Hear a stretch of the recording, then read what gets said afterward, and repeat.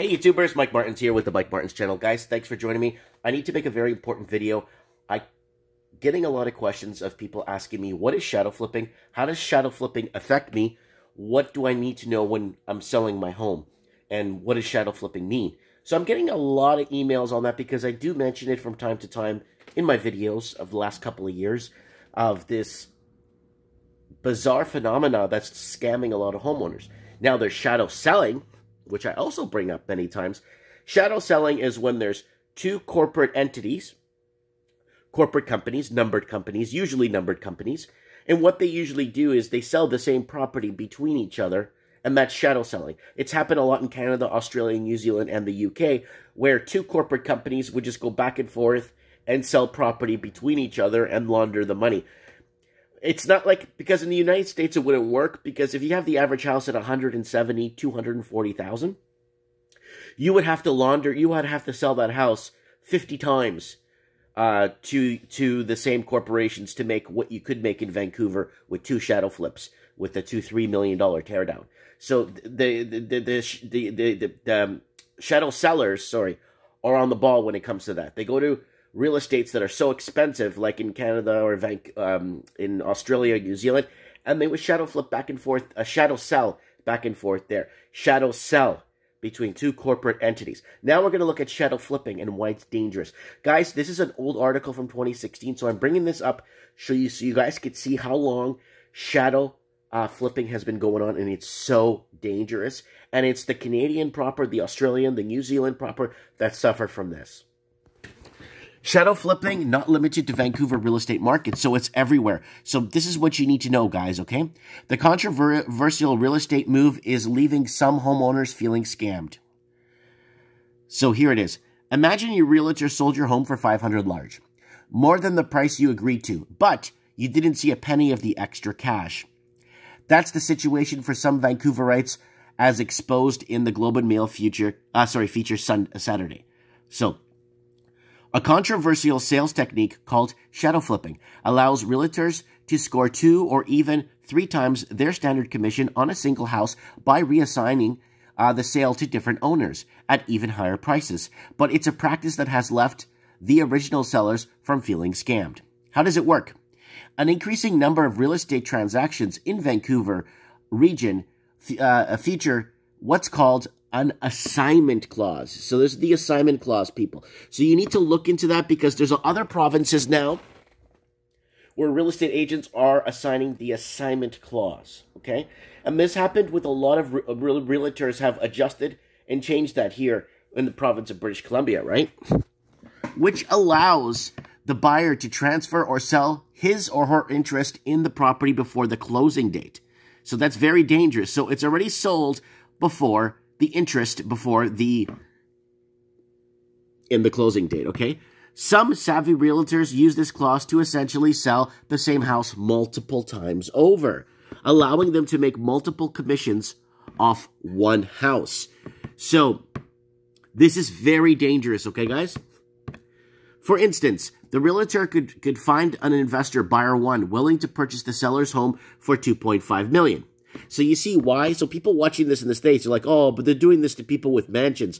No, $2.5 million in Canada is a tear-down property. It's a property that's unlivable, a 3-bedroom probably, that's unlivable. So people watching this in other parts of the world like, oh, 2.5, Mike, it's happening to millionaires. No, it's not. The house is worth 2.5, okay? Buyer number 2 then buys the contract for $2.8 million. Finally, buyer number 3 purchased the contract for $3.1 million. At closing, buyer 1, buyer 2 each make a $300,000 in profit. The realtor earns 3 commissions, 1 for each transaction. The seller only gets the original $2.5 million less the commission on the amount. So the middlemen flippers pay income tax on their profits, but they pay no land transfer taxes. So that's what you got to keep in mind. How widespread is it? According to Don Campbell, founding partner of senior analyst of the Vancouver headquarters real estate investment network, assignment clause schemes are nothing new. And they're not exclusive to Vancouver either, okay? There it is. Assignment clause schemes are nothing new. Campbell says what this kind of strategy has been seen in Calgary and Edmonton when they were hot markets, as well as Toronto. In Toronto, what you see is a lot of people who buy pre-built condos and sell them at profit before they even take possession of them. This is another version of that. Is it legal? It may be controversial, but it's completely legal in both BC and the rest of Canada. The assignment clause entitles the buyer to pass on the home to another buyer, and there's no law preventing the listing realtor from facilitating these sales. So these real estate agents are making a ton of cash. The ones that are going against this or finding this loophole to make more money, but then it's the Canadian proper who suffers. So it's the money laundering that's coming in, the shadow selling, the shadow flipping now.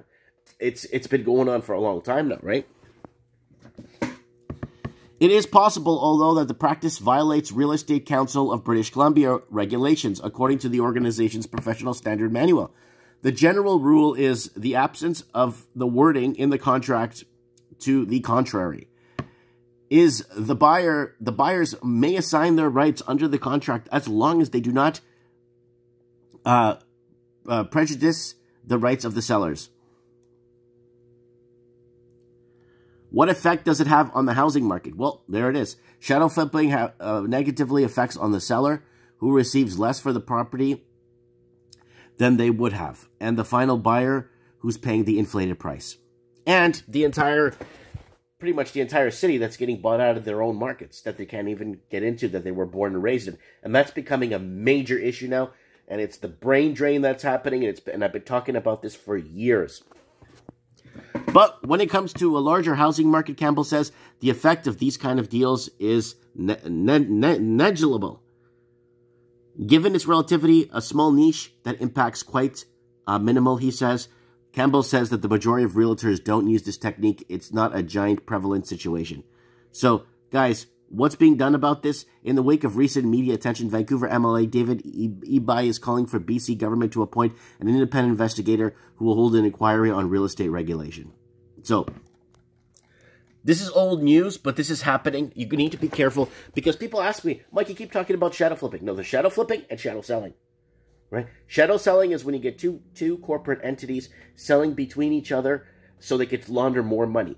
For them to do it, let's say in Oklahoma, let's say they want to shadow flip in Oklahoma. They buy a house for $140,000 US. Then that corporation wants to sell to it's the same person that owns the two corporations, but they sell to the other corporation, then they just laundered some money. They sell back, they laundered some money. They sell back, but it would take 1,000,000 years for them to do what they could do in Vancouver in 3 flips. Because a $3.1 million teardown isn't unheard of. And you could just flip that you could shadow sell that between the same two corporate entities. That's why we have multi-billions and billions of dollars laundered through Canada and Australia and the New Zealand and the UK. Let me know what you guys think of shadow flipping. I mean, it's not unheard of. And just read the fine print, guys, when you're signing anything with any real estate agent. And just be careful and, again, maybe get a lawyer to look at. Because there's a lot of people that are out there to get your money. So be careful, guys. Let me know what you think. Comment below. Thanks for watching.